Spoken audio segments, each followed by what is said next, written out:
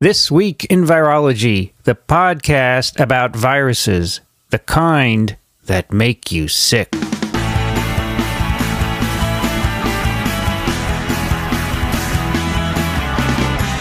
This Week in Virology, episode number 216, recorded on January 18th, 2013. Hi, everyone. I'm Vincent Racaniello, and you're listening to TWiV, the podcast all about viruses.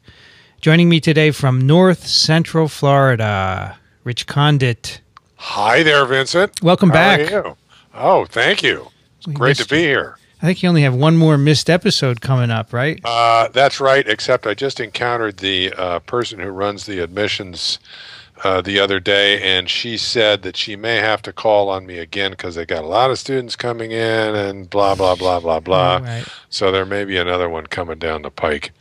Hate to miss episodes, but, you know, that's all right. That's problem. Important work.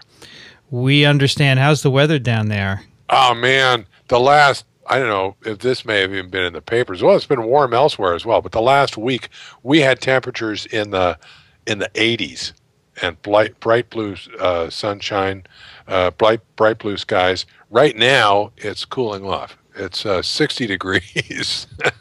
What's this picture of you in a sailboat on Facebook I saw? You're sailing? That's me sailing last weekend. Last weekend. Man. In a light breeze, like I said, 80 degrees. I was wearing shorts to work last week, biking in shorts. So we got 60 degrees, a few puffy clouds, blue sky. It's gorgeous. Also joining us today from Western Massachusetts, Alan Dove. Good to be here. You must be cold like we are, right? Oh, yeah. It's 24 Fahrenheit. It's last night it was 9, I think. I was up in Vermont this week for a day, and it was cold there.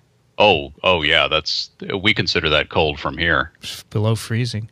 I don't know what it is here because my weather data aren't loading, but it's blue skies and sunny, but it is cold today. Yeah. Also joining us today from Ann Arbor, Michigan, Kathy Spindler. Hi, everybody. It's 29 degrees here, Fahrenheit, -2 Celsius. And it's sunny. Yeah, it's nice, isn't it? Yeah. Very nice out. Let me see if I can get the weather here before we go on. Here we go. Local weather, -3 Celsius. It's below freezing. Yep. And the next week are all pretty cold here, although no snow in the forecast. I guess winter's here, except in Florida, of course. I can't even tolerate that stuff anymore. I know. You spent many years in Buffalo, right? I did my time. And you're making us know it, too. All right, today we have something we haven't done in a long time. And that's a Virology 101. I don't know if anyone cares anymore. It's been so long. I care. Well, we do, but... We've gotten a couple of people have mentioned in letters, you guys should do Virology 101. So. Yeah. One person said, I consider it dead. Well, resurrection is here. Going to do a Virology 101. And before we do that, however, two follow-ups. One, last time we talked about a rabies paper, and you remember Will had very urgent questions about how rabies got in nerves and could be protected by antibodies, and we mentioned, well, you know, he sent me like 3 or 4 emails, and he posted on Facebook.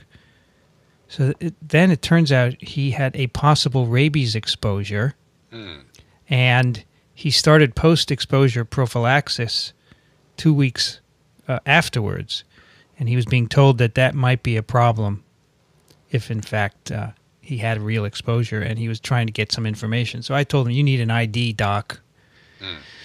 But he's out in Oklahoma, so if any listener is near there and want to help out Will, he's over on facebook.com/thisweekinvirology.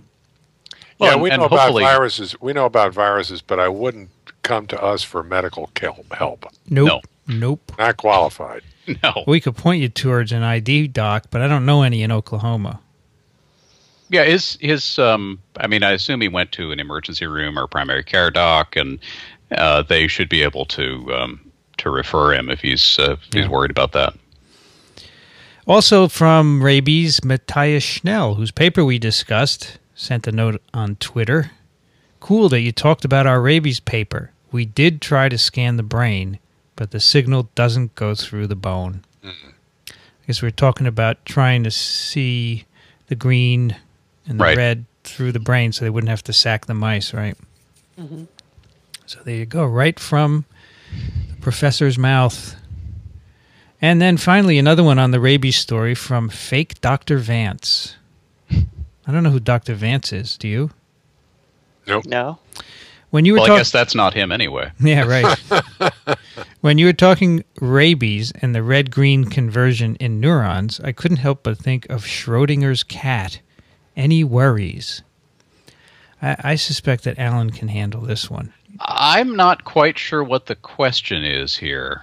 Well, you know what Schrodinger's cat is, right? Yeah, I know what Schrodinger's cat is. I mean, is the concern that did Schrodinger's cat have and not have rabies? Well, since we're looking at red-green, I guess the concern would be, is the virus there or not at the same time? I don't know how that can be. Well, in the relativistic state, of course, a cat could be either alive or dead at the same time. That's a thought experiment, this Schrodinger's cat, right? Right. Cat's in a room, and there's some activity that's going to set off a poison, and in relativistic terms, there could be a state where the cat is both alive and dead. So I guess in terms of rabies, even though you're seeing one color or the other, I don't know. I can't wrap my head around it, to be honest. Yeah, I don't know what analogy he's going for here. I don't think Schrodinger's cat had rabies, because otherwise it would be dead. Its state was indeterminate, so I don't know. Maybe because the neurons are surviving the infection, but they're not. Maybe they're alive and dead at the same time. Yeah, they're alive and dead at the same time. But I don't know what the. I think this didn't fit in 140 characters. That's what I was just thinking, is that he needed to redo the 140 character usage. Well, you could just send us an email, but right. If he listens or she listens, you could elaborate. We tried. All right. Virology 101, this is going to be released as a video, but for those who don't want to watch the video, we will try and be clear. There will also be a PDF of all the slides, so you could follow along with that. Does this sound good to everyone? Yep. Sure. And this is all about RNA processing. I think the last one we did was about transcription, right, Rich? Well, I'm looking at the whole list here because I think it's good for context. There have been 1, 2, 3, 4, 5, 6, 7, 8, 9. Virus structure, virus classification, virus entry into cells, virus genomes, making viral RNA, that's transcription basically, reverse transcription, making viral DNA, making viral DNA 2.0. What's the difference between making viral RNA and transcription? Making viral RNA was RNA viruses making RNA, I think. Okay, so that's like genome replication for RNA viruses. Yeah. And transcription, and now following logically on that, I guess we're going to talk about RNA modification. Right. RNA modification. So we're going to talk mainly about viral mRNAs here, which can be made by a virus enzyme. It could be made by a cell enzyme. It could be in the nucleus. It can be in the cytoplasm. But the common thing is that all of these have to be translated by the cell, because virus mRNAs are translated by the cell machinery. In RNA processing, really is a word for a series of covalent modifications that happen to the mRNA that make it appropriate for being translated. And these include capping of the RNA and polyadenylation and splicing, which we'll talk about most of those. We did talk a little bit about polyadenylation last time. It'll come up here as well. So let's go to the second slide. So the first slide is kind of like a title slide. So yeah, so I don't get it. That's a splice. You know, I was wondering. It's two wires spliced together. Okay. I thought Alan would love that. That's excellent. It's a nicely done splice, by the way. Yeah, it's really all twisted back on itself and then soldered, right? Yeah, that's the way it's supposed to be done. So you give the physical strength with the twisting, and then you solder it for the electrical connection. So there's a little bit of analogy to splicing, right? Yes. Okay. Yes. There's no solder. Anyway, slide 2 is an overview of the things we're going to talk about. This is a cell, and we're looking at a nucleus. And in that nucleus, there's a double-stranded DNA template. And last time, the process we talked about was transcription, production of RNA from that template. And what we're seeing here is that many mRNAs have short blocks of coding sequence, which are joined to what are called intervening sequences, or introns.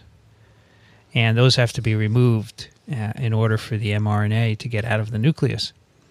So we're looking at capping. We're looking at the production of a pre-mRNA with introns and exons, and then polyadenylation. Now, this figure is a little wrong because splicing is typically co-transcriptional. But it's hard to show on a figure. So it's shown in steps here. You have a mRNA with introns. It's removed by splicing. And then another part of RNA processing is really export of the mRNA from the nucleus into the cytoplasm, where it can be translated. So we're going to talk about these things today. Now, no viral genome encodes... was harmed in the making of this episode. That's very good. You're quick. Sorry, continue. You should do a podcast. No viral genome encodes any part of the splicing apparatus. It's all done by cell enzymes. So the splicing is totally dependent on the cell, just like translation. And not every virus has to splice. If you are a virus that spends all of its time in the cytoplasm, you can avoid this. Right. Right.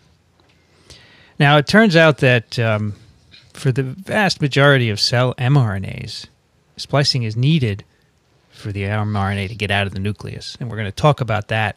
But not every virus splices, as Rich said. So how does that happen? Well, we'll talk about that too. Now, splicing is cool in many ways.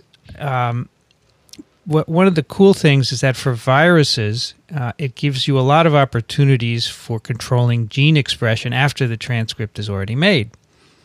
And there are ways to use splicing to increase coding capacity, to temporally control the production of proteins during infection, to selectively express proteins. So splicing is pretty versatile.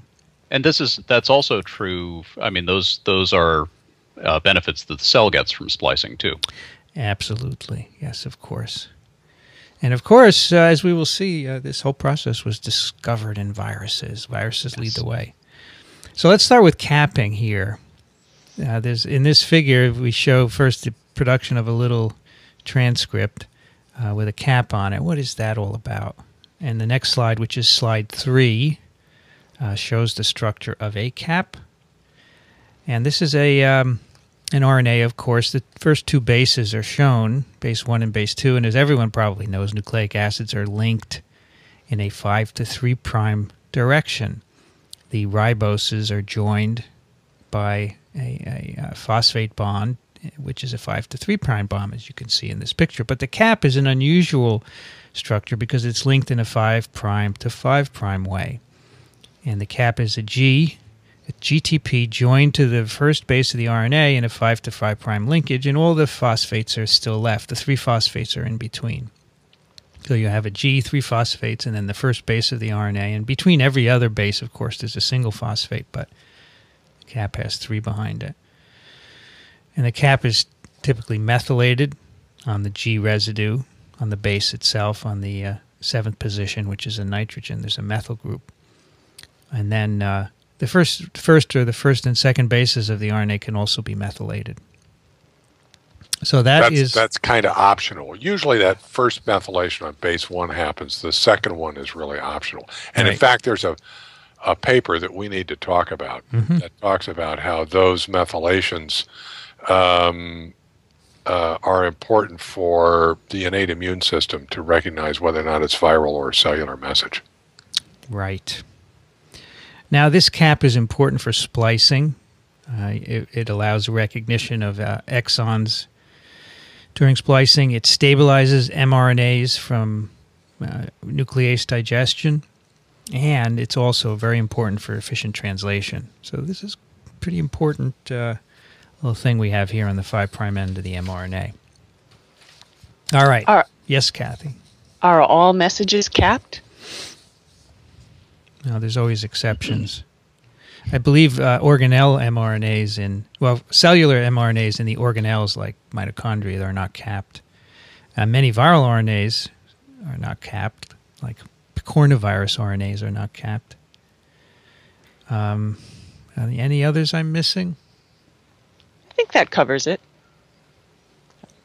So if you don't have a cap, you got to have a special mechanism to initiate translation. Yes. Right. And to stabilize the RNA, and of course polio RNA is not spliced, so that doesn't matter. Right, because the cell machinery is expecting a cap for translation. Yeah. So if it's not there, there's got to be some way of compensating for that. Slide number 4 is a diagram of capping mechanisms. On the left is how cells cap their mRNAs. And this is done in a series of steps, starting with the 5' end of the RNA. And the first phosphate, so that 5' end is made by DNA-dependent RNA polymerase, has 3 phosphates on the first base. And one of those was removed by a triphosphatase. And then GPPP is added by guanylyl transferase. So now you end up with GPPP and then the RNA. And my understanding is that the triphosphatase and the guanylyl transferase in the cell are part of the same enzyme. Yeah, I can never keep this straight. Depending on what organism you're talking about, which cells, what virus, etc., the 3 activities that in total are responsible for making a CAP0, that's the triphosphate, the triphosphatase, the guanylyl transferase, and the methyltransferase, can be on the same or separate enzymes. The organization is different depending on who you're talking about. How about just in cells? Is it always the same? I would guess so, I'm not right? sure. Yeah, in viruses I could see that would be different, yeah. And then the methylases come in and add methyls to the G, and then maybe to the next 2 bases, as Rich said. Those are optional. And those last 2 methylations, so for example, in vaccinia virus, and I think this is pretty much the same for a lot of viruses, the CAP0 structure, which just has the methyl group on the G, that's the basic structure. And in vaccinia virus, that's all done by one enzyme that has 3 different active sites on it for each of the 3 different activities. And I think a lot of the other viruses is pretty much the same thing. And then the ribose methylation to make a CAP1 and a CAP2 structure. Well, in vaccinia, you only get the CAP1 structure with the first ribose methylation. That's done by a different enzyme. Now, if you're a virus like vaccinia and you replicate in the cytoplasm, or any other RNA virus that happens to be there, you need to encode your own cap adding and methylating machinery. So as Rich just said, vaccinia's got these factories in the cytoplasm. It's got to make all the enzymes, right? Triphosphatase, the guanylyl transferase, the methyltransferase, and other viruses too. So on this picture on the right, we have a schematic of how an alpha virus does this. This is Simlicky forest virus. It's a positive strand enveloped RNA virus. This replicates in the cytoplasm, and it has to make its own capping machinery. And you can see that it's different from the cell pathway. It starts with the RNA, and it takes a phosphate off with a triphosphatase, but then it adds the GPPP, which has already been methylated. It's different from the cell, which puts the GPPP on and then methylates it. And many viruses have different ways of doing this, as you might imagine. And some of them also steal caps from cellular RNAs, right? Some of them do steal caps, and I believe we have a slide summarizing that in a bit. All right. The next slide is number 5, and this is meant to show you that on a DNA template, at least, capping occurs co-transcriptionally. And so here we have a double-stranded DNA template and a red arrow showing the promoter, the place where RNA synthesis initiates, and we're showing RNA polymerase II making a little RNA, a transcript, which is green, And then after 20 or 30 nucleotides, the transcript is capped. So it's only after a little bit of the mRNA is made that it gets capped. And it's capped by the capping enzyme. And the way the capping enzyme is recruited is the RNA polymerase is actually phosphorylated on its C-terminus. And that's a signal for the capping enzyme to bind. And then capping enzyme binds and caps the RNA. Yeah, I think of this as, among other things, it takes, you got to synthesize a few nucleotides before the RNA even emerges from the enzyme. Yeah. And at least in the case of vaccinia, where this has been figured out, it's not quite the same, but it's similar. And the cap is added really as soon as the 5' end of the RNA emerges from the enzyme. So it's pretty quick. So it's the same in vaccinia. Pretty much. Yeah. Doesn't have a C-terminal domain, blah, blah, blah. But, overall it's about the same. And this also explains why other RNAs made in the cell, tRNAs and ribosomal RNAs, don't get capped. It's because their RNA polymerases don't have the C-terminal domain. So that's doesn't allow them to have that signal. And so tRNAs and ribosomal RNAs don't get capped. Yeah. Right. All right. Next slide is a table summarizing how these how viral RNAs, mRNAs, are capped. And there are three sections. One is synthesis by host cell enzymes. So many viruses replicate in the nucleus, like adenoviruses, herpes, papillomas, etc. They use Pol2 of the host to cap their mRNAs. And then there are a bunch of viruses, either RNA or DNA, containing viruses that make their own capping enzyme, as we said.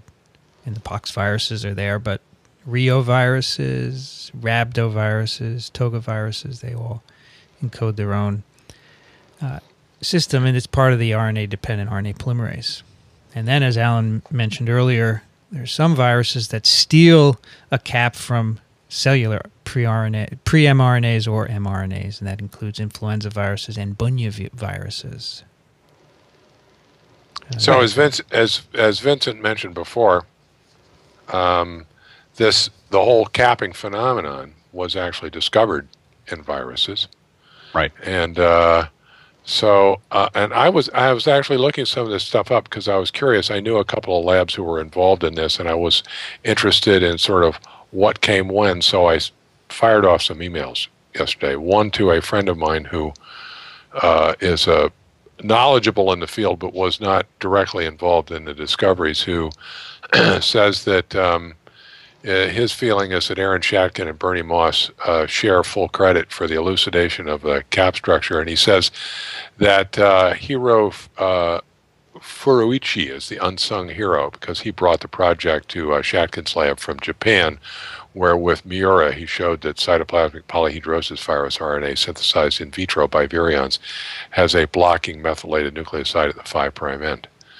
The really entertaining email, gripping, yes, is from Bernie Moss, who said, Rich, here are my vivid recollections. Aaron Shatkin and I were chatting about science, and he mentioned to me that Miura in Japan had found that reovirus RNA was methylated and thought it might be a signal for packaging the RNA. I told him that Bob Perry had recently reported that mammalian mRNA was methylated, and that I had plans to check whether vaccinia mRNA was too. Next week, I found that vaccinia virus mRNA made in vitro incorporated S-adenosylmethionine. That is the methyl group from S-adenosylmethionine. That's the methyl donor. And immediately called Aaron to let him know. Now that's cool. Yeah. Within a couple of days, cool. He called me to say that real virus mRNA incorporated S-adenosylmethionine as well. We decided to submit both our papers to PNAS, and they were published in the same issue. Now that's just the methyl incorporation. We then independently started to work on the site and structure of the methylated nucleotides. I can't remember who called whom, but we both said that we had solved the structure and did not reveal it to each other. We again agreed to submit the manuscripts to PNAS simultaneously and sent each other a copy to see if we had the same structure. you can imagine how excited I was to open the package and see that we had independently derived the same structure. And that's basically that. And in particular, because this is a really bizarre and complex structure, it's not, I mean, at the time, it would not be obvious at all. And I don't know the details of how they did it, but that's cool. I love that story. That is just, that's such a nice little insight into what turns out to be a very fundamental discovery. Yeah. And Bernie followed up by saying, you know, one of the reasons that these things can be discovered in viruses is if you purify both Rio and Vaccinia, you can purify the virus and stick it in a test tube and feed it nucleoside triphosphates, and it will make viable messenger RNA that's capped in polyadenylated right there in the test tube. So it's already purified thousands of fold, and you can actually, we talked about radio labeling a while ago, you can radio label it with nucleoside triphosphates very specifically that have specific phosphates labeled or specific other substituents labeled. You can't do that in cells. Among other things, the triphosphates won't get in through the membrane. So you got to label just with phosphate, and then everything gets labeled. It's a big mess, and there's all kinds of impurities. So the viruses really, being able to manipulate the viruses were key to making the discoveries, as it is with many other of these sorts of discoveries. And Aaron Chetkin, of course, died last year. He was my neighbor, lived around the corner from me. I used to see him jogging on Saturday mornings. It was pretty cool. I actually also interviewed with him for a postdoc many, many years ago. Regarded by all as a wonderful, wonderful guy. Yeah, he's a good guy. Very good guy. Put a link to to a blog post I wrote about him. All right, moving onwards. Now we're going to move into splicing. In the 60s and 70s, it was known, in fact, that in mammalian cells, the precursors of messenger RNAs were bigger than the mRNAs themselves.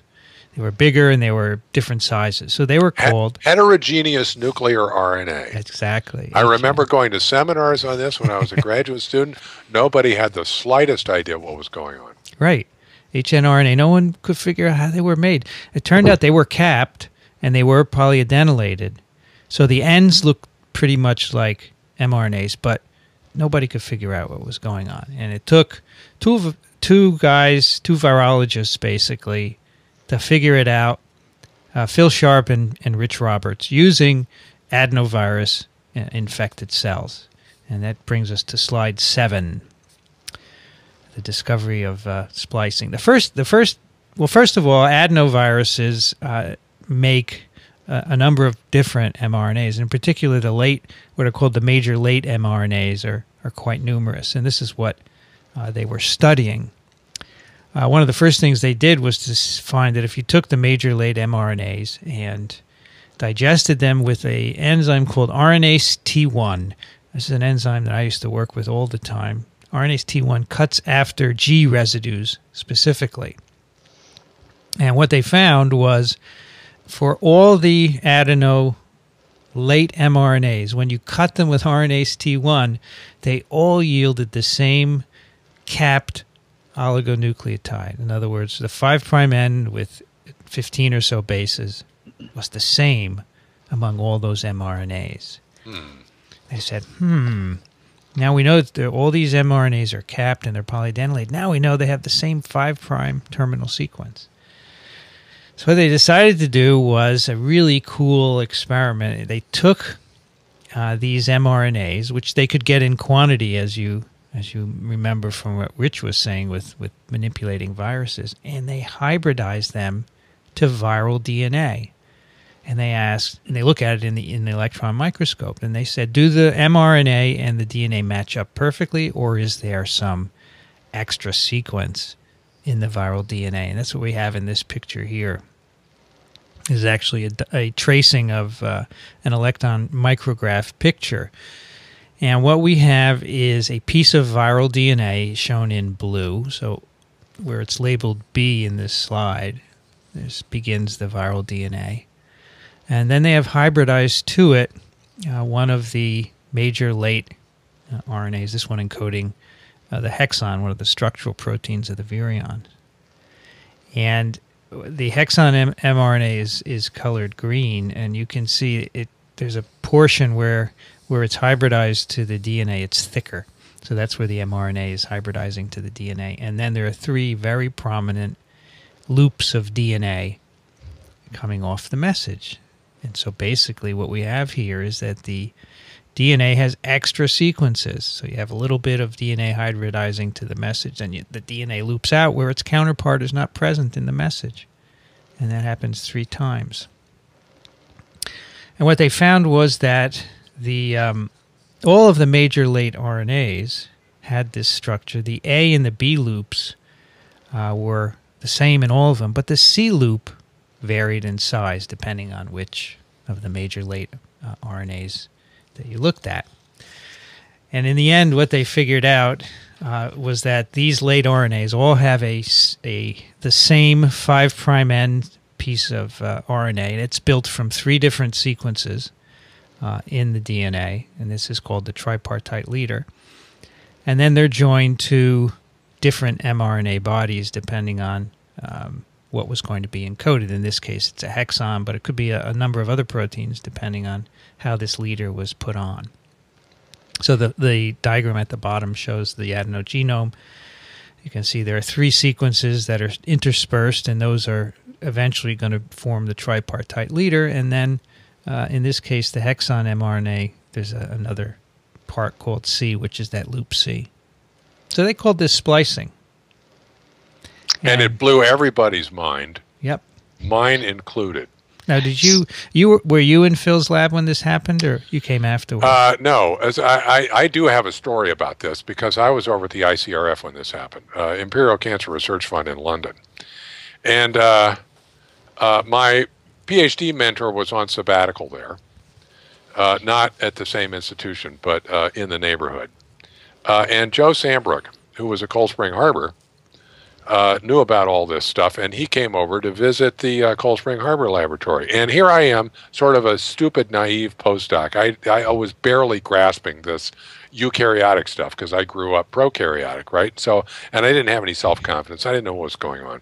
And Joe came over and he told me this story. I was the only person he could find around, okay? And he told me this story, and it was bizarre, right? Because this was just crazy. Yeah. And so I tried to understand this and tried to assimilate it. And later on, Joan, my advisor, came by and I said, "I got to tell you, this is this incredible story." And I started to tell her, and she looked at me like, "Boy, are you a jerk? You obviously got this all right." And I just said, "Oh yeah, okay, I just got this all wrong. I don't get it." We decided that in fact Sambrook had come over and told me this so that I would tell my advisor Kamen as a kind of a joke. I mean, that's how unbelievable it was. So I have a story about it too. I was a graduate student, and this is, of course, pre-internet days. And this story was first presented to a large audience at the Cold Spring Harbor Symposium in May of 1977. The symposium was entitled Chromatin. As something I read today said, it was one of the most shocking findings in molecular biology research. And I have to agree with Rich. The way I found out about it is I was a graduate student at UC San Diego, and we would have noon seminars that were internal seminars 1 day a week, and people would come back from meetings and give meeting reports.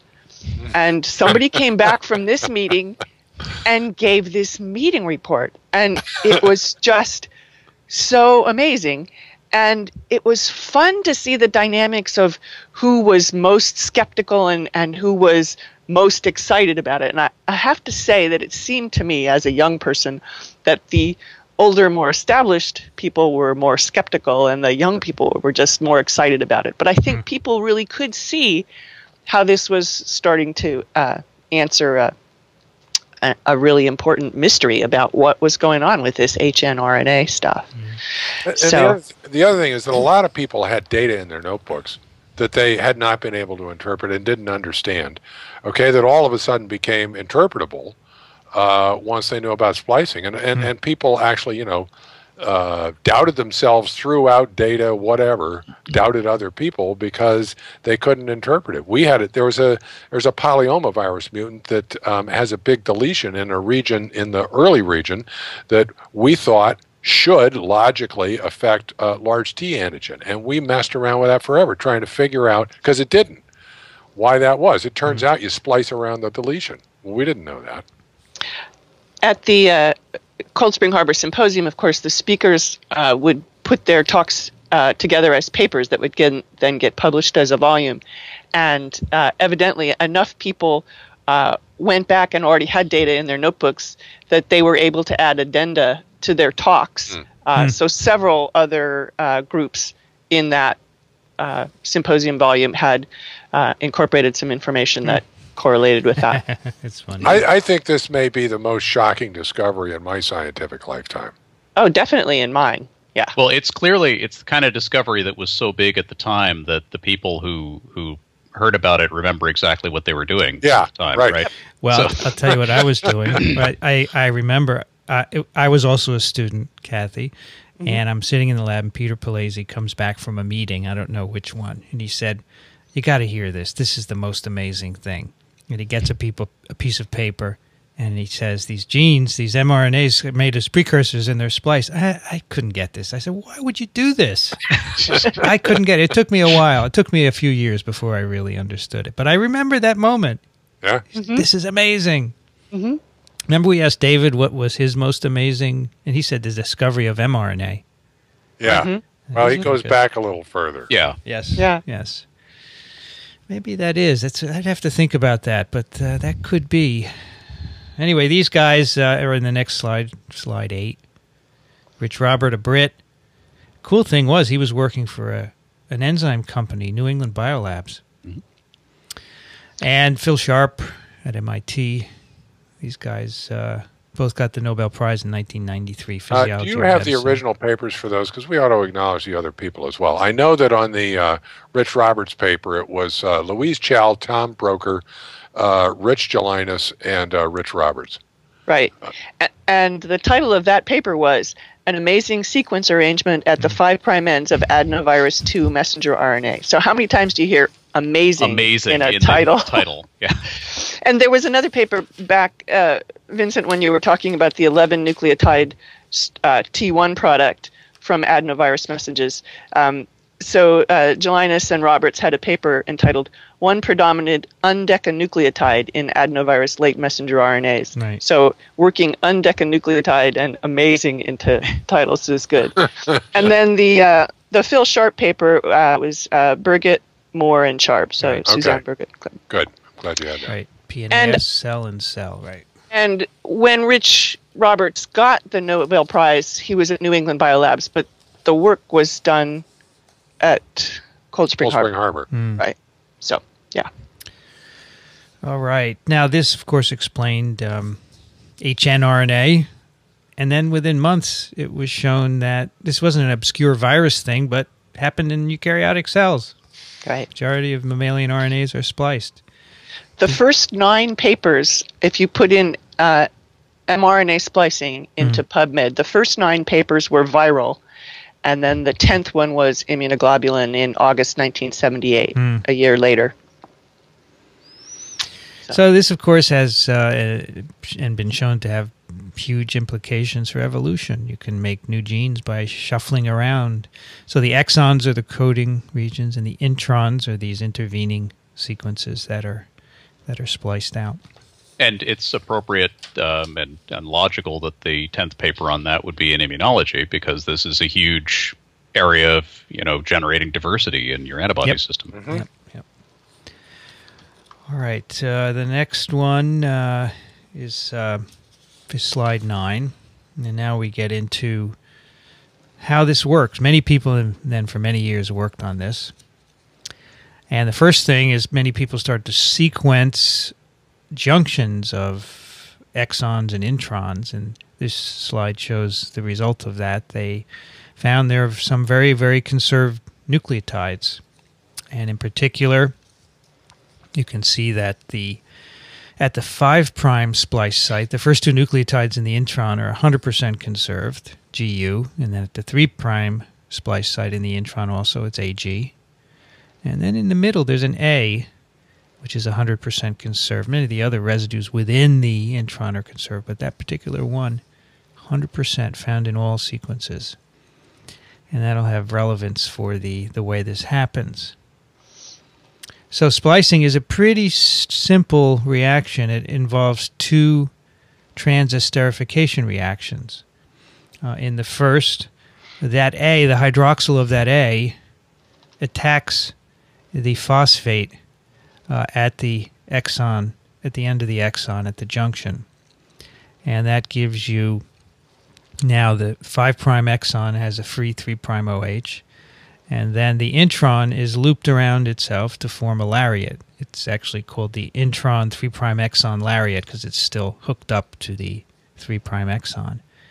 And then the second transesterification, the new 3' end, which was made at the 5' exon by the first reaction, that hydroxyl attacks the phosphate at the 5' end of the exon 2. The lariat's excised, it floats away. And a lariat, of course, is a... Well, that's what it is, a lariat, right? It's got a little... It's got a loop. And then it's got a little sequence at the end that you could hold it with and swing it around your head. But the loop can't change size, so you couldn't really rope anything. And so you end up with the spliced exons. You have the intron gone, and the 5' and the 3' splice sites on the exon are joined together as a result of these two reactions. So it's chemically it's pretty simple, but it has to be really accurate because it turns out that some genes have like 50 introns, and they all have to be spliced in the right order. And so there are a lot of cell proteins that participate in this. And there's actually a very big structure called the spliceosome that has these RNAs in it and a lot of different proteins. Spliceosome. That may be the first after ribosome, right? I think it may be the first zome around, yeah. After ribosome. Okay, our next slide is 10. And that shows you a little bit of what's going on here. Now, there are a bunch of RNAs, small RNAs from the cell. And I'm sure Rich is familiar with these, having hung around the Stites lab for many years. Yeah, this is always this all this all happened after I left. Joan was prokaryotic up through my graduate work, and then in fact, it's interesting because so these molecules that work on the splicing machinery are small nuclear ribonucleoprotein particles, or SNRPs. That means they have both. They're not real big, and they have some proteins in them and small RNAs. And people knew about the existence of these things for a long time. Joan, on her first sabbatical, decided that she wanted to get a little eukaryotic, and she went over to Klaus Weber's lab. Klaus had at the Goethe Institute in Göttingen, not the Goethe Institute. I'm blanking. At any rate, the Ludwig Institute. I'm not sure. At any rate, planking. Right. So she wanted to make antibodies to SNRPs. Klaus had figured out how to do immunofluorescence, and she wanted to make antibodies to SNRPs and use the antibodies to probe cells and get some idea what the SNRPs was. It was simply a curiosity-driven thing, and she found that she couldn't make antibodies to the SNRPs, and it turns out that they're just so highly conserved that you take a human SNRP and inject a rabbit, and the rabbit thinks it's just rabbit SNRP, okay? She couldn't make antibodies. So she came back. She says, "I don't know." I remember talking to her. "What are you going to do with your life?" She said, "I don't know." Good. So she came back to Yale. She was telling this problem to a student in her lab, Michael Lerner, whose father's a dermatologist, Aaron Lerner, at Yale. And Michael says, "I know where you can get antibodies to these. People who have autoimmune diseases like lupus make antibodies to SNRPs." Yeah. And she said, "Oh, great, let's get some of those." And they got them, and they that gave them the reagents that they could use to purify the SNRPs by immunoprecipitation and look and see what was going on. And then beyond that, there was really an insight to recognize that the RNA in one of these SNRPs was complementary to the conserved sequences at splice junctions, and bingo, SNRPs all of a sudden were connected with splicing. Right, so there are 4 small RNAs, and they're associated with proteins, as Rich said. And on this slide is shown the sequence of events starting with a pre-mRNA with the intron still present, and it begins to fold up as these SNRPs bind to it. And you can see there is base pairing to the conserved sequences at the junctions and within the intron. And these SNRPs basically arrange the substrate in a way so those 2 trans-esterification reactions can occur. Remember that conserved A has to attack the 5' splice site, and it's got to be near to it, and that's what, in part, these SNRPs do. And you can see in this figure the first reaction and the second one yielding the mature mRNA. Now, in addition to the SNRPs, there are about 150 other proteins in these spliceosomes that have various functions. So I was thinking about similarities and differences between ribosomes and spliceosomes. You know, they're both involved in very important processes. They both have RNAs and complex proteins and so forth. But it looks to me like spliceosomes have a little bit more of a plastic or fluid structure because these SNRPs aren't necessarily in the spliceosome itself all the time. Is that right? Is that yes. right? It's more dynamic, yes. Where you think of the small subunit and the large subunit of a ribosome, and they pretty much have all the same things before, during, and after translation. Yeah, and I think that dynamism plays into alternative splicing and that kind of stuff. You have to be a little more flexible so that you can make decisions. Whereas protein synthesis pretty much just is the same thing all the time once you've initiated. All right, now the next slide. By the way, excuse me, it's the Max Planck Institute in Göttingen. I want to get that right. Yeah, you were planking. It was planking. Yeah. Okay. All right, slide 11 is focusing on one of the panels from the previous slide. The point here is that some experiments have been done where they produce these RNAs without any protein, in particular U2 and the U6. When you produce them alone, they can base pair and form a structure. As you can see here, the orange and the blue U2 and U6 RNAs are base pairing with each other, and they are also meant to base pair with intron sequences. They can bind an RNA and catalyze an attack that's sort of like that first trans-esterification. You can do this all in vitro with just RNA. So this is an example of a ribozyme, of course, an RNA with enzymatic activity. Now, in mammalian cells, the splicing is done also with proteins, but we know that there are some very primitive introns which are self-splicing, like those in tetrahymena. And those are presumed to be very, very ancient from the RNA world, and maybe they were the precursors of this splicing machinery, which then evolved to get more complicated and use proteins as well. So that's pretty cool. Yeah. All right, moving onward to slide 12. Now, on the left is shown a hnRNA with 3 exons and 2 introns. And if you splice out both introns and you get a final mRNA, in other words, you remove all the introns, that's called constitutive splicing. But many mRNAs undergo what's called alternative splicing. You can take one precursor and make several different messages from them. So you could do alternative splicing, you could remove one, or you could skip an exon, for example. You could have all 3 exons present, or you could skip one by splicing over it. You could use different 3' splice sites or different 5' splice sites. So basically, you can get more than one mRNA from any particular gene, and you can get different proteins. For viruses, this is good news because you can expand their coding capacity.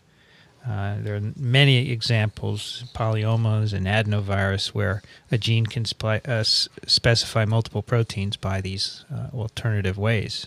You can imagine, this produces an incredible amount of modularity for evolution. Yeah. I mean, exactly. you can take introns from one enzyme and pop them into another and get the same activity in a different context, and that sort of thing appears to have happened frequently. Yeah. Yeah, when the human genome was sequenced, people were really shocked that there were only 30,000 genes, and they felt like that just wasn't enough because we're so sophisticated. But first of all, that's a bit of hubris, and second, 30,000 is just that's a vast underestimate because Yeah, there's yeah. this opportunity for modularity. It's not the size of the genome; it's how you splice that counts. Right. And this kind of splicing can also give you temporal regulation. You know, you can have at one part of the infectious cycles, one kind of splicing to give you one protein and then change that later on. So really flexible.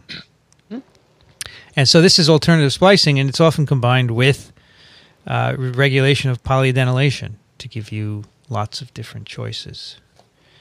So the next slide is slide 13. This is an example of alternative splicing and polyadenylation in bovine papillomavirus. And what we're looking at here is a map of the DNA genome. These are circular genomes normally, but it's been linearized here for simplicity.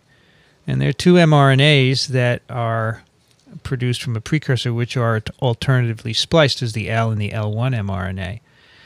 And the difference between them is a splice site and a different polyadenylation site. And on the right is an in situ hybridization, which shows that the L1, the alternatively spliced L1 mRNA, is in fact expressed in very specific cells and in the highly differentiated keratinocytes at the tip of the papilloma, or wart in this case.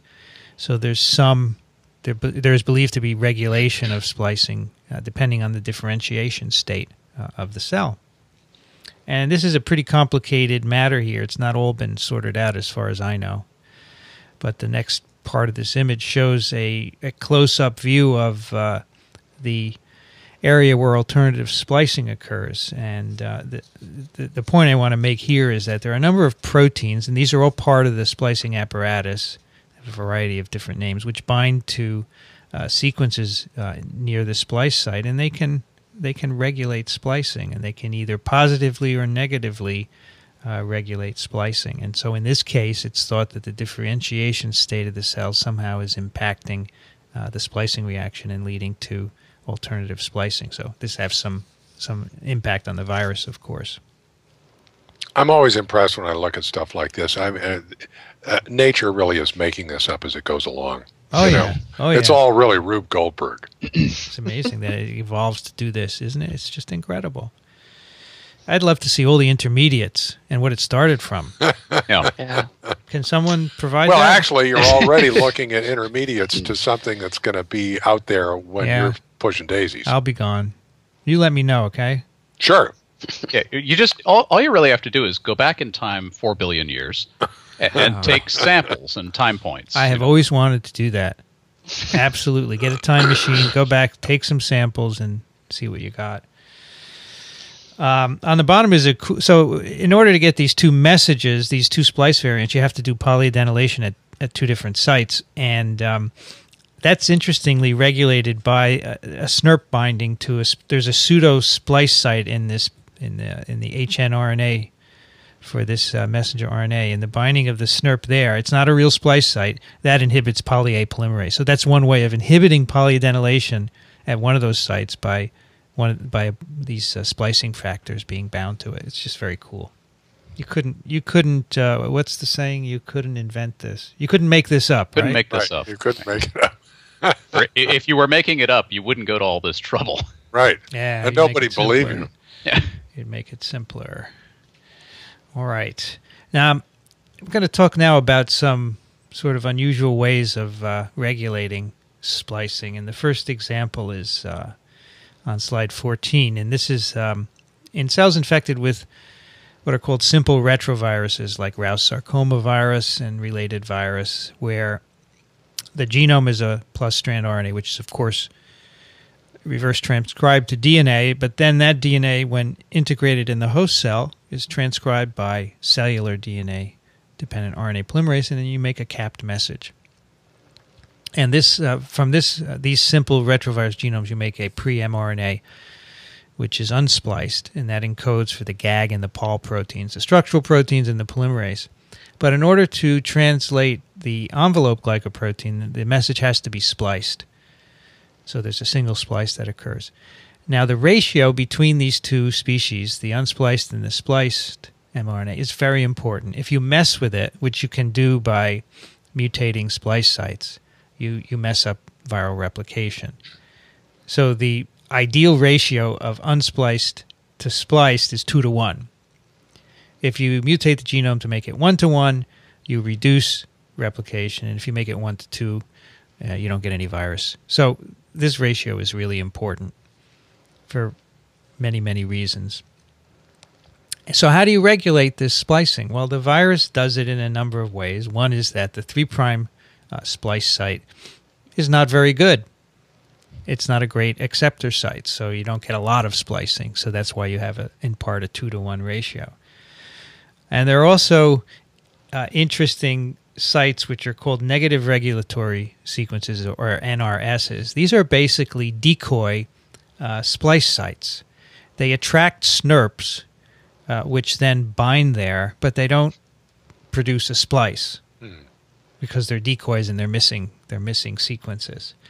And so this inhibits splicing, and that's another way that you regulate the splicing reaction. So I thought that was a cool way of regulating the amount of splicing. Now this is pretty simple. Adenovirus is like way off the charts, and that's in the next slide. And this is coming back to adeno, where of course splicing was discovered, and we're looking at a map of the double-stranded DNA genome at the top, and we're looking at the late mRNAs, and these are all produced from the major late promoter. The precursors can be quite long, and they're processed into quite a few late mRNAs. So there are 5 different polyadenylation sites that give rise to these major late transcripts. They're called L1 through L5. And the virus, during infection, will polyadenylate at each of these, and that gives you HN transcripts, if you will, or precursors of different sizes, from a short one to intermediate to long.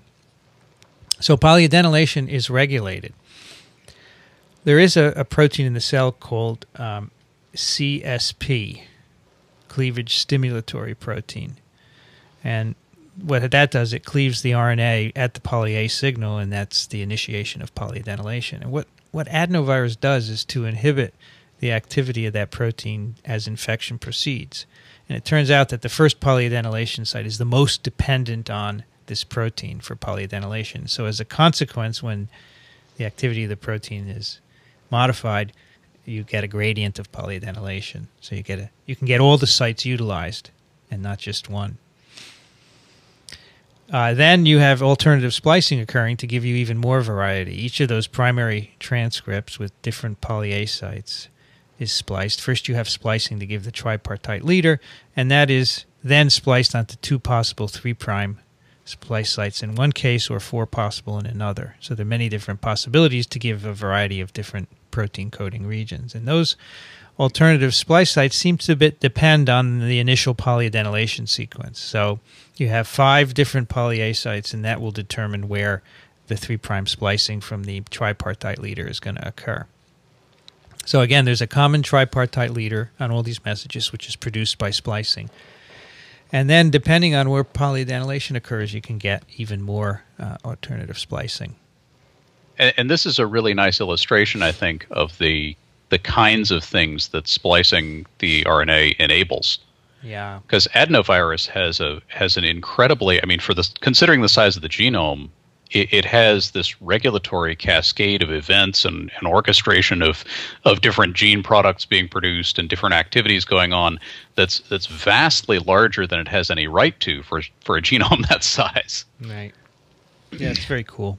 Also, I just want to point out that although we're looking at late messenger RNA splicing, it happens for the early messages that are made, and so that adds an incredible amount of variety in the functions of proteins. That, in fact, some of the early proteins are involved in regulating this splicing, such as in exon inclusion and exon skipping and things like that. Right. I think we have. It's a lot of work to figure all that stuff out. Oh yeah, years and years. I guess nobody does this anymore, right? No, they still do. They still do? Oh yeah. I'm surprised they're getting supported for it, to be honest, because people don't have very much patience for this sort of thing. It's unfortunate because it's good stuff. Yeah. the next one builds on this. This is slide 16. Again, this is how adenovirus late messages are regulated. This is the L1 pre-mRNA, so it's one of those late messages. So at the top you have the L1. Remember, that's the pre-RNA produced by polyadenylation at the first polyadenylation site. So this apparently can be made early in infection. Even though it's major late promoter, it can be made early in infection. And when made early, only the 3' splice site is used, which gives rise to the L1 mRNA and the 52-55 kilodalton protein. And that's because SR proteins are part of the spliceosome. They bind the 3' splice site, and they block the other splice from happening. So early in infection, you only get the 52-55 KD mRNA made. So just to clarify what you said, in the diagram there are two 3' splice sites. One of them is more 5' and one is more 3', or one is more to the left and one is more to the right, if you're looking at the figure. So at early times, the more 3' one on the right is the one that's blocked. Yeah. Okay. And you only get that one L1 mRNA made. Now, late in infection, a viral protein called E4 induces dephosphorylation of the SR protein. So in other words, for the SR proteins to bind this splice site, they're phosphorylated. The E4, together with a protein phosphatase, dephosphorylates the SR so they can no longer bind to that 3' splice site, and then it can be spliced and give rise to the other mRNA, the 3A mRNA. And there's another viral protein shown here, 33K, which is apparently needed to get splicing there as well. So it's amazing how, I mean, this is just one mRNA, and this incredible amount of detail that we know about this, but this is what you can do with a viral genome. All right, now the next slide is a diagram of something we need to talk about next, and that's RNA export. So all the mRNAs we're talking about are made in the nucleus, and they, in order to be translated, of course, they have to get out into the cytoplasm where the ribosomes are. And we're looking here at how cellular mRNAs and many viral mRNAs as well would be exported. The RNAs are exported as RNA protein complexes. And specifically, export depends on the presence of this protein called TAP, T-A-P. Now, TAP doesn't bind to the RNA directly, but it binds to proteins that are deposited on the mRNA during the splicing reaction. Okay, so when the mRNA is spliced, remember it binds, it's part of the spliceosome, and there are a number of specific proteins bound to it that mark it for TAP binding, and that allows it to be exported. So spliced mRNAs are marked for export out of the nucleus. Now, most viral mRNAs utilize the same machinery. Cellular and viral would use this machinery, but there are a number of viral mRNAs that are either incompletely spliced or not spliced at all. So how would they be marked for export then? How do they get out of the nucleus? So this is where it gets cool, even cooler, because the viruses have evolved to do things differently to get around these problems. And that's shown. One example is on the next slide, number 18. And this is a cell infected with HIV. The HIV genome is shown. And the HIV genome is, of course, integrated into the host cell DNA. It's transcribed into a long messenger RNA, which can then be spliced into a variety of different mRNAs, which make different proteins. Now, early in infection, the first transcript is spliced to a number of smaller mRNAs, which are then exported and translated into proteins. So nothing unusual there, because those are completely spliced, and they're exported and translated. But in order to access some of the viral genes, there have to be incompletely spliced forms. So how does it do that? Remember, if you're not completely spliced, how do you get out of the nucleus? Well, what HIV does is early on from some of these completely spliced messages, it makes a protein called REV. So Rev is made in the cytoplasm. It's shipped back into the nucleus, where it binds a sequence on the mRNA precursors of HIV called the Rev responsive element, or RRE. And the binding of Rev allows incompletely spliced messages to get out of the nucleus. And those can then code for some of the other proteins that aren't coded by the fully spliced messages. So the virus has evolved this way of dealing with this. And so Rev basically allows not unspliced or not fully spliced messages to get out of the nucleus. Crazy. It is crazy. Yeah. Now, how does Rev work? Well, this is a little pretty detailed here, the next slide, but I thought we should talk briefly about this. This is slide 19. Normally, things get out of the nucleus via the nuclear pores. There's a transport machinery that exists in the nucleus, consisting of a variety of proteins that interact with cargo, typically with protein sequences, and they get recognized by the nuclear pore and shipped through in an energy-dependent fashion. So as we said earlier, mRNAs get shipped out by virtue of proteins that are bind to them, and those proteins bind to the export machinery. Well, that's what Rev does. Rev basically sits on the HIV Rev responsive element and then interacts with the nuclear export machinery. And that will then ship it out into the cytoplasm. Proteins then can fall off the mRNA, and the mRNA can be translated. So it forges itself a ticket out of the nucleus. It does. It forges it, exactly. And so there are ways to do everything, apparently. Evolution knows no bounds. It's very cool. So remember, it has to do this with Rev because if it doesn't splice, it's not marked for export. So these mRNAs are not fully spliced, but they can still get out. It's pretty cool. All right. All right, one more example of this. We talked about some retroviral RNAs that were unspliced earlier. The simple retroviral genomes encode a single RNA that's only spliced once. Now, they don't have, as simple retroviruses, they don't code things like Rev. So Rous sarcoma virus doesn't have a Rev. It just has GAG, POL, and envelope. So how does it get out? Well, the unspliced retroviral RNA has at its 3' end what is called a constitutive transport element, CTE. And this binds TAP, just like Rev binds the Rev responsive element and then Rev binds the export machinery. Here, TAP will bind this element in retroviral RNA, and particularly unspliced retroviral RNA, right, and allow it to get shipped out of the nucleus. So instead of forging its ticket, it steals it. It steals the ticket.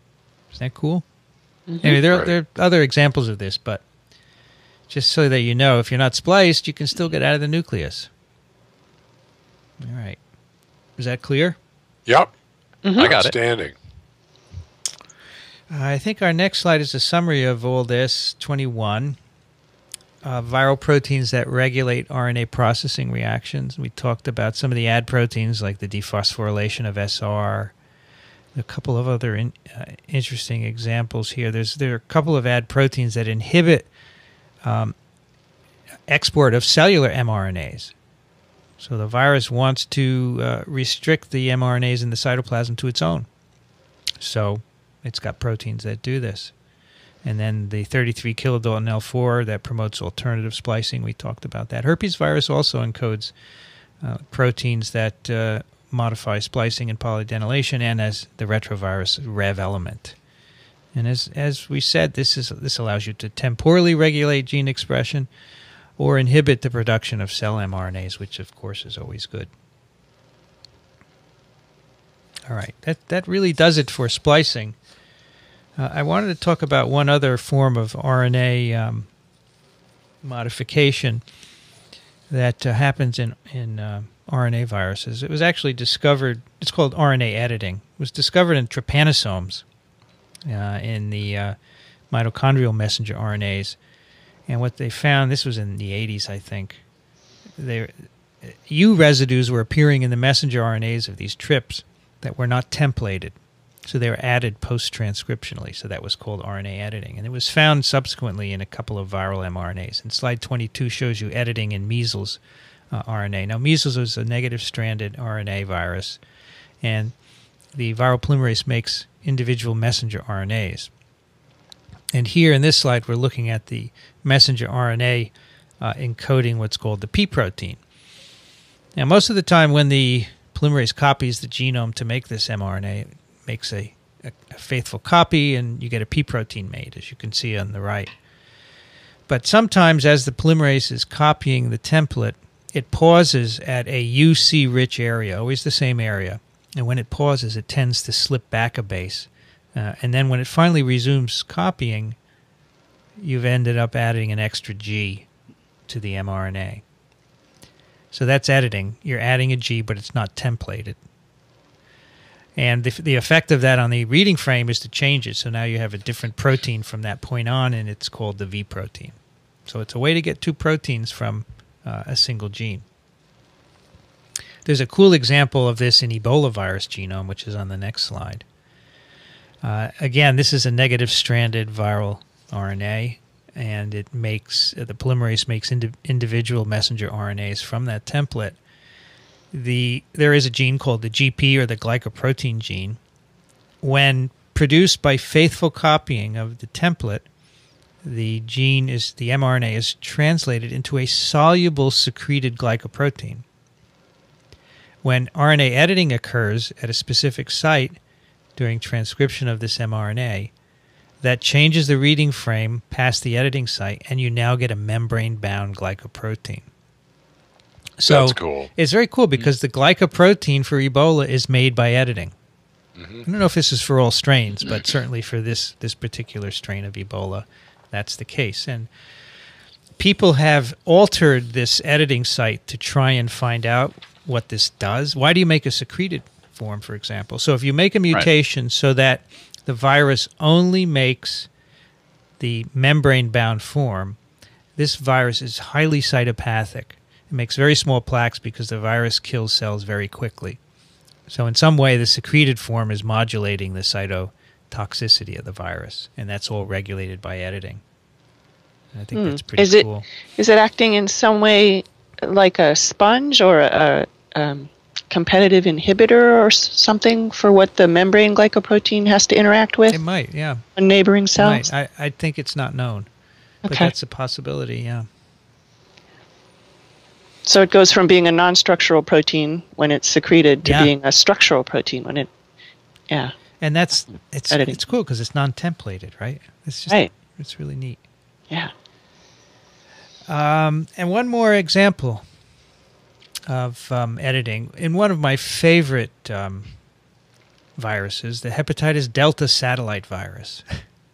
And this is I don't think we have talked about, a long time ago maybe we talked about satellites. Really long time yeah, ago. no, I don't know. We talked about them in great detail. Before Would be everyone, worth this was when me and Dixon were doing this years ago. But we should revisit it someday. So the hepatitis delta satellite is a virus that can only grow in hepatitis B virus infected cells because it's encapsulated in its coat. And the genome is a circular single strand of negative sense RNA. All right, really unusual. And it's very small. It's about 1.7 kilobases. And in the cell, this negative strand genome is transcribed probably by Pol2, amazingly. It's an RNA template being transcribed by Pol2 to make an mRNA. And the mRNA then is translated to make what's called the small delta antigen. The small delta antigen is needed for the genome to replicate. At some point during this process, there's an enzyme in the cell called double-stranded RNA adenosine deaminase. It changes a stop codon in the plus strand RNA. It's usually a UAG. It changes it to a UIG, so it deaminates the A, and you get an inosine. So now you have UIG. And when that's copied to the minus strand, you get an ACC. The I is templated to a C. And then when that's made into mRNA, you now have a tryptophan codon. So basically the editing has changed a stop codon to a trip codon, and now you get a longer protein, and that's called large delta. And large delta is what you need to encapsulate the genome into the Hep B capsid. So again, you got an editing event that is essential for the encapsulation of this virus. It's really through cool. a convoluted mechanism. I'll say. Well, the Crazy. whole replication of this satellite is incredibly convoluted, Yeah. and someday we should talk about it. But it is just amazing. This is a cool satellite here, and that's RNA editing. Any questions? Yeah, about 1,000. You know? Not any Can we I- can answer, I don't think. No. Can I tell my sort of geeky molecular biology joke? Yeah. Yeah. It's really more related to Of course. transcription and polyadenylation, which you guys talked about before I was on. But so the signal for where polyadenylation is going to take place is a sequence that's AAU, AAA. And one of the graduate students in Arnie Berg's lab, where I was a postdoc, Craig Montel, was working on a project that was doing site-directed mutagenesis of this sequence. And we just called it A2UA3 because, as Craig said, it kind of sounds like you're studying it. AAUAA. So we called it A2UA3. And also, if people have listened to the previous TWiV 101 about transcription, you know that the transcription start is signaled by a TATA box, TATA, an AT-rich region. And one day, as I was leaving the lab, I said to Craig, "Ta-ta," and he called out, "A2UA3." That's our title. That's good. So. Ta-ta. A2UA3. All right. We're going to not do email today so that you can really focus on that 101. But we do have some picks of the week, right? Yep. Always picks. And let's start with Rich. What do you have? Well, I made a video for a pick of the week. And it's all explained in the video, but I'll do it really quickly here. There's I saw an interview with Linus Pauling a long time ago where, among other things in the interview, he gave a demonstration of how he explains science to children that has to do with holding up a small cardboard box that has obviously some sort of object in it and moving the box around, and it makes a noise because the object inside it is moving around in the box, and the question is what's in the box. And I think it's a fantastic demonstration of what science is, because basically we're basically trying to understand things that really we can't see. All right? And we use all sorts of peripheral, indirect techniques to try and measure these things, you know, microscopes and scintillation counters and film and all this kind of stuff. And as you're making these indirect measurements, in your mind, you create an image of what it is that you're trying to see. And I can, in my own mind, I've done this, for so long, I can feel these images sort of being created. One of the magical things, I think, is X-ray crystallography, because there, although you're still using indirect methods, you get out the end of it a structure that probably is what you have been trying to illuminate, though it's not necessarily the whole thing. And it's remarkable after many years of thinking about an enzyme to see what it actually looks like. At any rate, I think it's a really nice demonstration of the process. So I made a video that shows that demonstration. It's cool. Rich makes a video. Yes. And I tried to do collaborative science with you, Rich, to see if we could figure out what was in the box, but maybe you missed that. But well, you wrote me an email with with a hypothesis about what was in the box. I chose not to respond because I figure in this particular case, I'm not a scientist. I'm God. Oh, okay. I made the box, right? Well, so I'm not saying anything, whether you're right or wrong. So I need somebody from your lab to No, because experiment on the box. some of them know the answer. Now, I did have a conversation last night around dinner. We had guys' night out and went and saw a bloody movie, okay?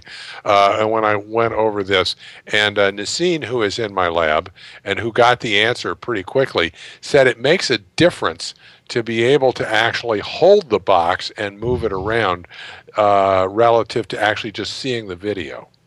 So that's interesting. Because he was able to apply another instrument to the problem, but and in get fact, more data. science is more often like watching the video, or actually, science is more often like listening to that on the radio. Right. Yeah, you can't touch it, right? You can't touch it. You can't quite tell what's going on. You don't. Yeah. You just kind of playing it along. It's true. It's amazing we get so much done. Yes. Yeah, that's great. Good job. Alan, what do you have? I have a site. It's a gallery of underwater photography, and it was put together by this guy, Alexander Semenov, who is he works at something called the White Sea Biological Station in Russia, which is it's a marine biology lab, I guess, sort of a Cold Spring Harbor type of place, or a Woods Hole that's up in the northwest part of Russia. Must be brutally cold, but he runs the diving team there, and so he decided he would, he was really interested in some of the stuff he saw, and he started taking pictures of it. Wow. And these, I find these absolutely stunning. And if you've ever tried underwater photography, the amount of technical skill that goes into producing this sort of stuff is really, really impressive. Wow, These are these beautiful. are very Yeah, nice. gorgeous. Yeah. Some overwater, too, that are really nice. Yeah. Yeah, and it's some of these he takes in fish tanks. He takes the samples inside and shoots in a fish tank. But these are creatures from Arctic waters, so they're stuff. They're not the usual reef fish that you're accustomed to seeing from Jacques Cousteau. It's unusual stuff. Let's get their viruses. Man, I'm glad Yes. I'm not diving in that stuff. Diving under the ice? Yeah. No, thanks. Yeah. I know you like the warm on the boat stick, Yeah. right? Yeah. Yeah.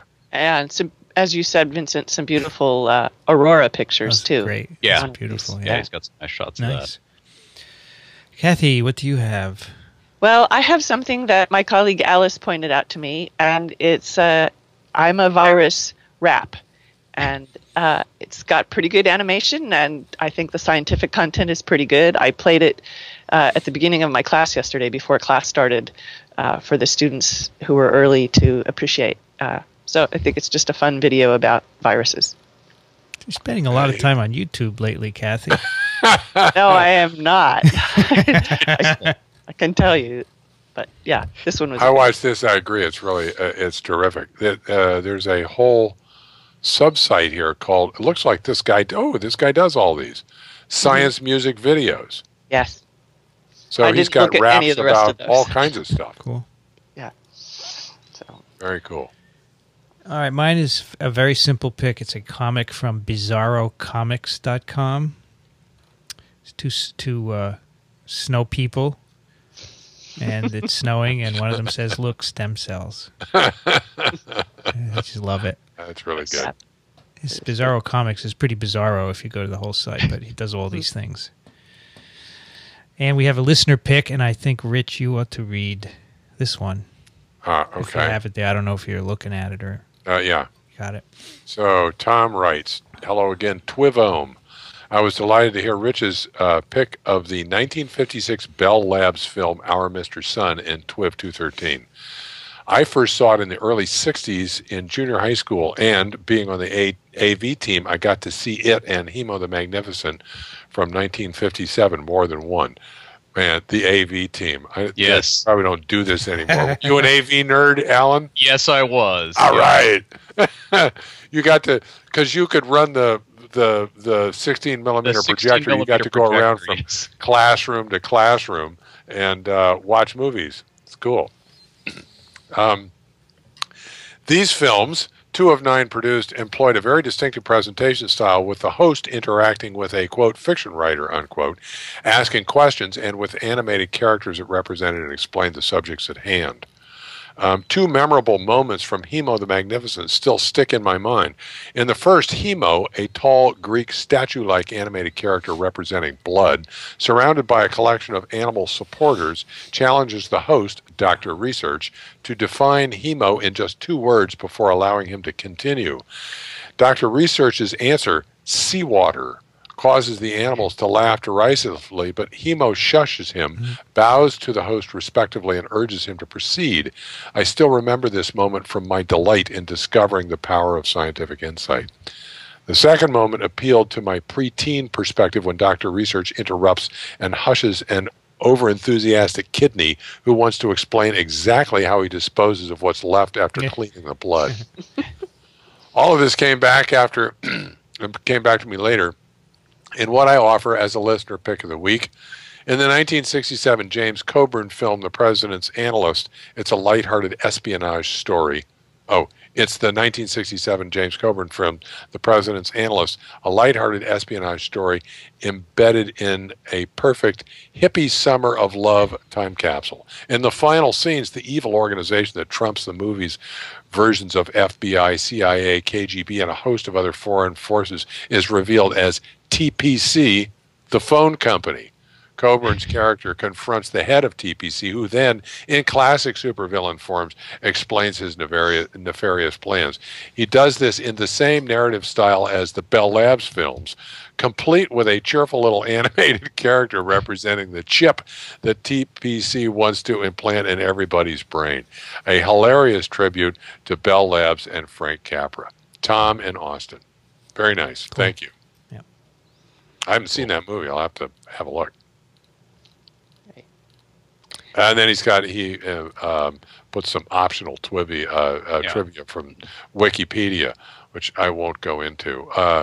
There was quite a cast of characters in these films, and you can look it up on Wikipedia and see Eddie Albert, Lionel Barrymore, Mel Walt Blanc. Disney, Mel Blanc. It's incredible. Hit a nerve there, Rich. Yes, at least one person. That's good. Glad to hear.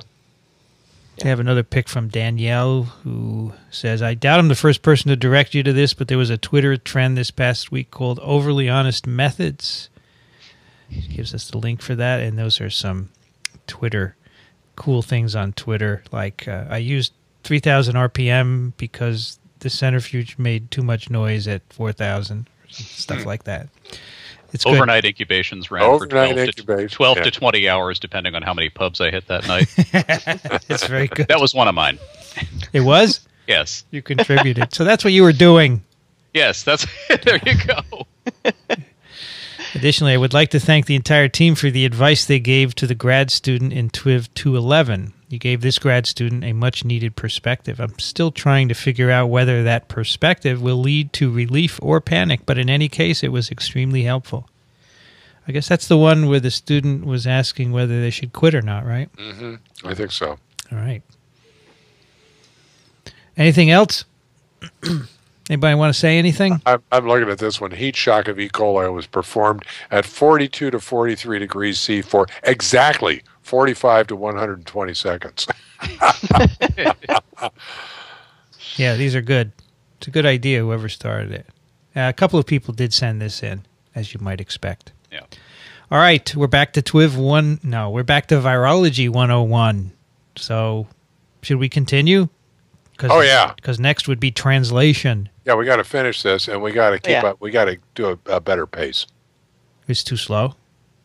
No, I mean, we got a better, better number of episodes. Once a month, maybe, right? We should do the translation episode in some other language. Good idea. So it would be lost? Yes. And of course, that'll be the title, right? Right. Do it in Japanese.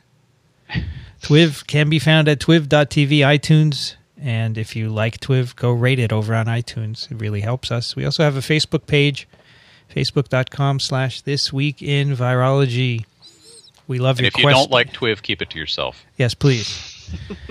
I had this reminds me, Alan. Many years ago, there was a molecular biologist called Brian Seed. Does anyone know that name? I know the name. That's very familiar. So we got a vector from him, and it came with instructions, a plasmid vector, and pages and pages of instructions. And at the end, he said, if you have any problems or complaints, just drop dead, okay? It's great. I still have it. I should put it on the web. Questions and comments, send them to TWiV at twiv.tv. Kathy Spindler can be found at the University of Michigan. Thank you, Kathy. Thanks for having me. This was fun.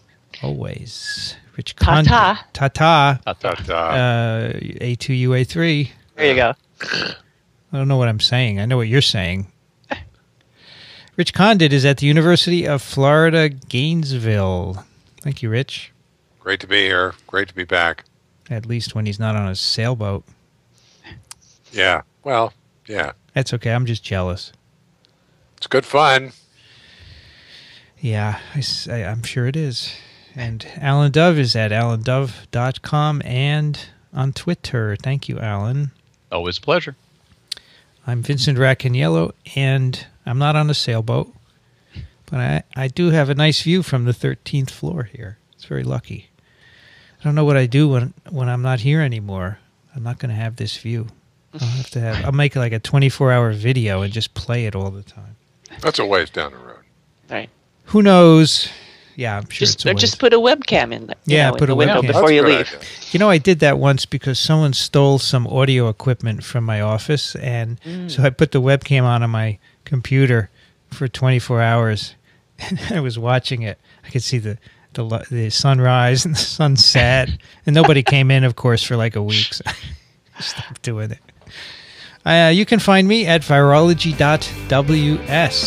You've been listening to This Week in Virology. Thanks for joining us. We will be back next week. Another TWiV is viral.